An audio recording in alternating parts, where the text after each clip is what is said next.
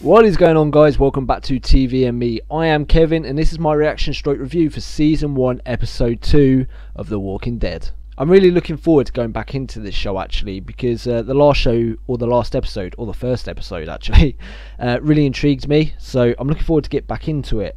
So last week, or last episode I should say, we saw Rick, sorry I'm just looking at my notes, we saw Rick wake up in a hospital after being shot.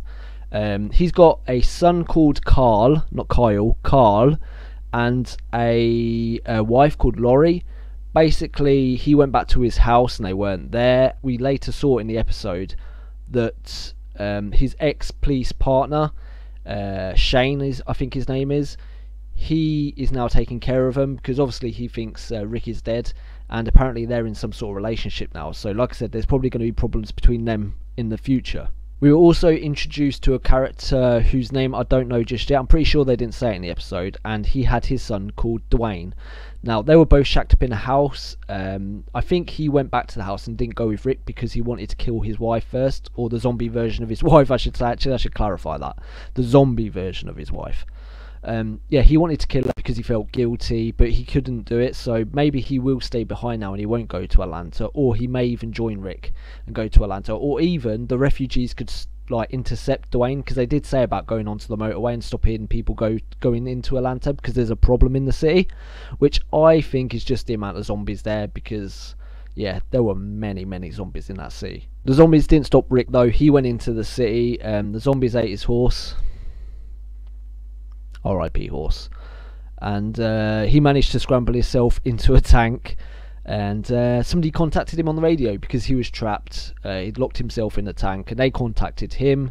So no doubt this episode, hopefully we see him get out of the tank, either by distraction from them people, or maybe he'll get into the driving seat. I can't remember which exactly, but yeah. So let's just get straight into the episode. I've been looking forward to this all day. Let's do it. Come on, Team Zombie. No, I mean Team Rick.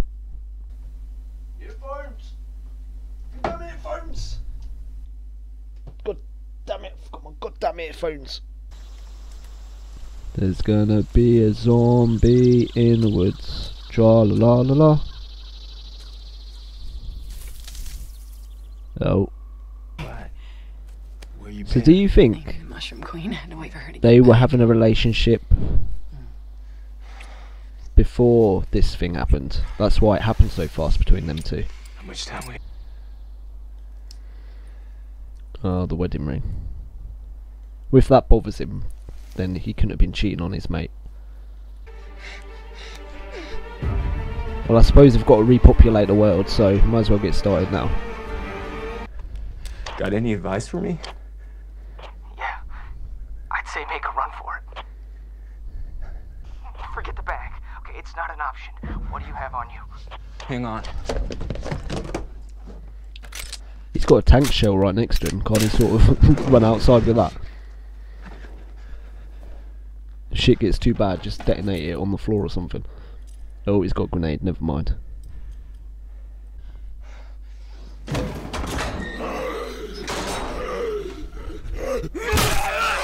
Oh.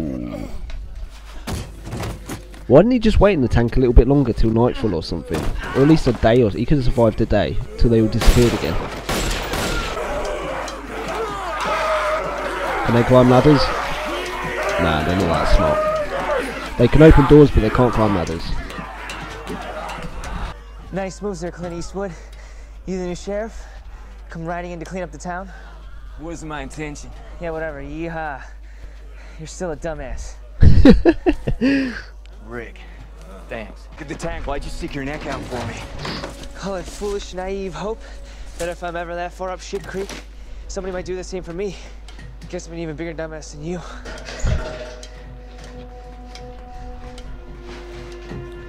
It's not a bad idea to be in the city actually during the zombie apocalypse, because if they can't climb ladders, you could just live on the roofs. You could create like a man-made treehouse sort of thing. Holy shit.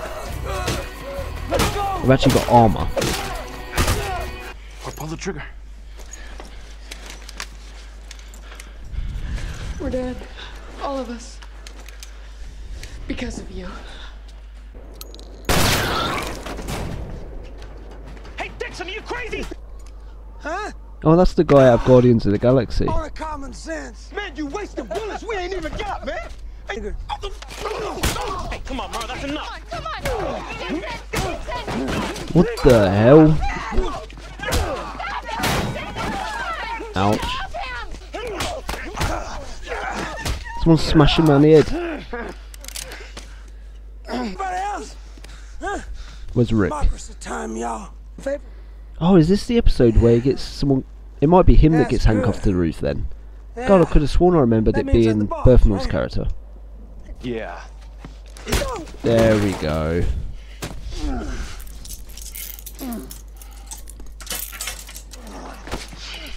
So is this episode? Hey, Buns, what say you get me out of these cuffs? We go off somewhere, bump some uglies. Gonna die anyway. I'd rather. Old building like this, built in the 20s, big structures often had drainage tunnels into the sewers in case of flood, down in the sub-basements. How do you know that? It's my job. Was. I worked in the city zoning office. Until now, I always came here by myself. In and out. Grab a few things, no problem. First time I bring a group, everything goes to hell. No offense. If I run into something, I have to get out quick. I don't want you all jammed up behind me, get me killed. I'll take one person, not you either. You've got Merle's gun and I've seen you shoot.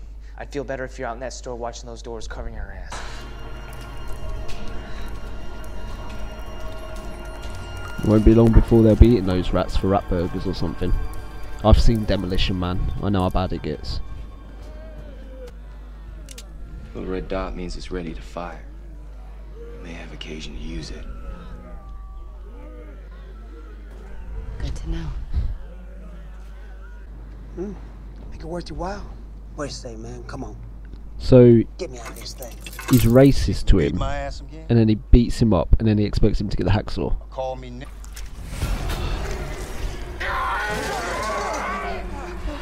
Why the fuck is he in the sewer? Oh my god. He's already started on the rats. My sister. She's still such a kid in some ways. Unicorns, dragons. She's into all that stuff. But mermaids, they rule. Why not take it? There's a cop staring at me.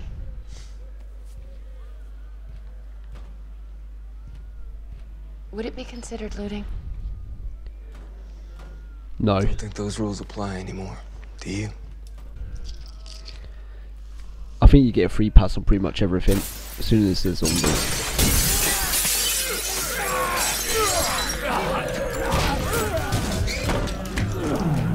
What'd you find down there? Not a way out. Oh, they're gonna cover themselves, aren't they? In the smell of death.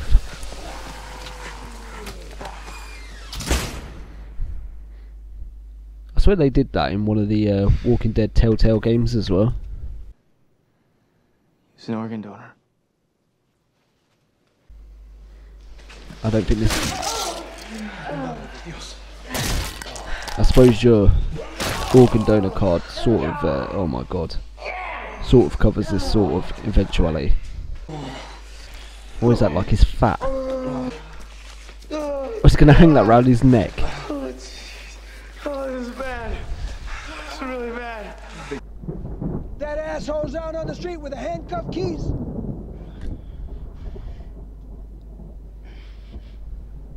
Oh snap. Shane, is that you? Is that them? So they know each other. Ah, so they're working together. So they must have gone into the city to get supplies. T-Dog, repeat that last. She volunteered to go. To help the rest of us. She knew the rest. Oh, that must be that, what's the name? Andrea's sister. She's gone. She's my sister, you son Yeah. of a bitch. So she's the sister that likes dragons. And mermaids. It's a bit cold, but I suppose in that sort of situation you just can't risk it. If you volunteer to go out, that's the end of it.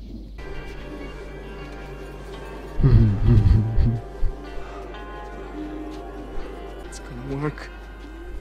Don't talk. Don't draw talking. Oh crap, I didn't think about the rain. Oh no. Get into cover. Oh shit. Oh, they can start smelling. But now is the time to run. Run, mother truckers.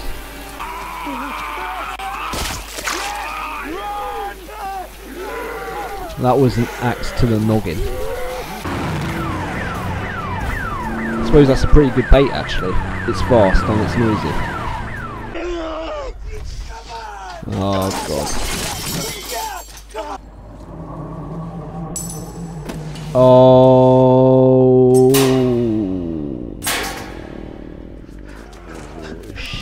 Sugar. God, what would be worse, being eaten by zombies or dying from thirst and starvation?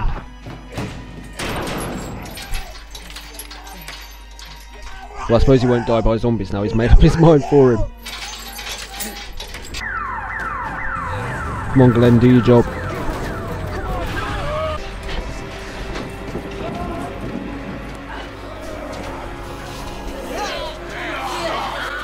Right, go, go. Don't fall out the back. Whew.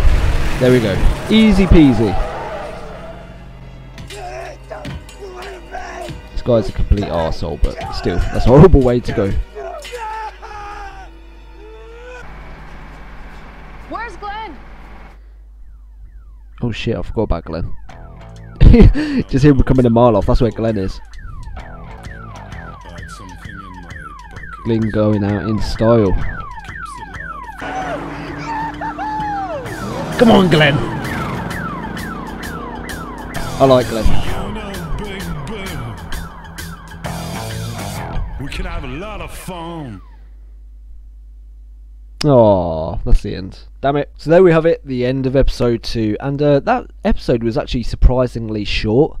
Episode 1 was over an hour long, and I didn't realise this one was only 40 minutes. So I'm not sure if like the rest of the season is only 40 minutes, or they'll do the Game of Thrones thing where the episode length varies, which I guess is what they'll do depending on what's going on in the story. Because thinking about it, not a lot actually did happen this episode. I think this was more of an introductory episode again, where it's introducing us to characters in the world.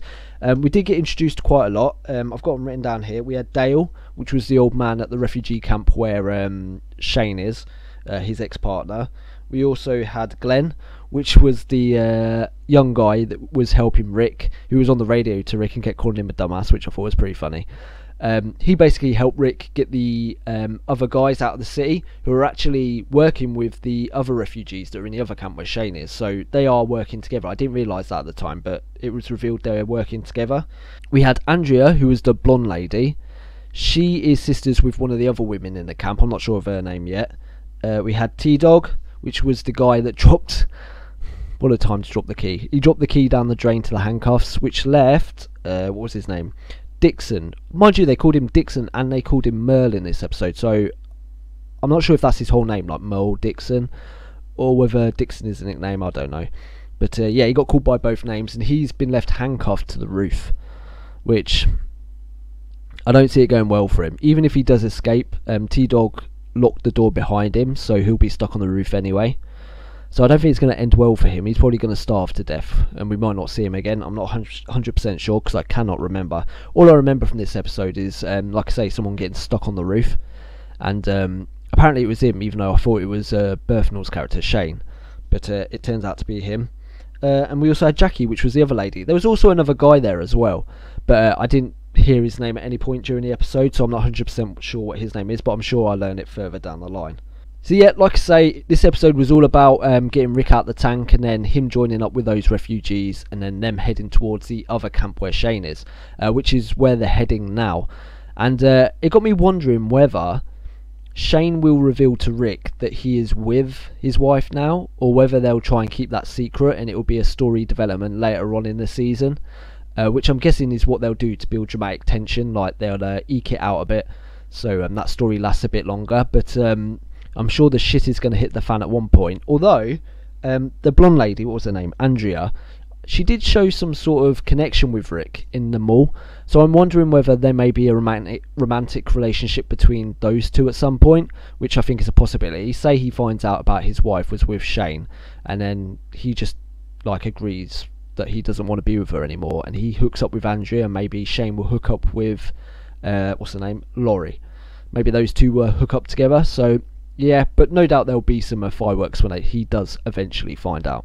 So I have to say at the minute, like, my two favourite characters, even though we're only 2 episodes in, and you can't really judge, or I should say, I'm not really invested in the characters as much as I would like to be. That usually comes later on in the seasons, or later on in this season. But at the moment, just based on first appearances and personalities, my two favourite characters are Glenn, because he cracked me up in a few sequences, he's quite funny. And I like Rick, of course, because he is the main protagonist, and I'm sure we're meant to like him. But yeah, Glenn, apart from Rick, Glenn is probably a close second. I really like Glenn. But yeah, that was it. Not a lot happened in this episode. Like I say, just a character piece, just introducing us to new people. And yeah, I'm really looking forward to the next episode. Hopefully we get a bit more story, see where they're heading as a group, see what their plan is. And it would be good to see Rick reintroduced to his family. I think that's going to be emotional. Thanks for watching, guys. I really appreciate it. I appreciate all the views. I appreciate the likes. I appreciate the comments. And until next time, cannot wait for the next episode. So until then, bye bye.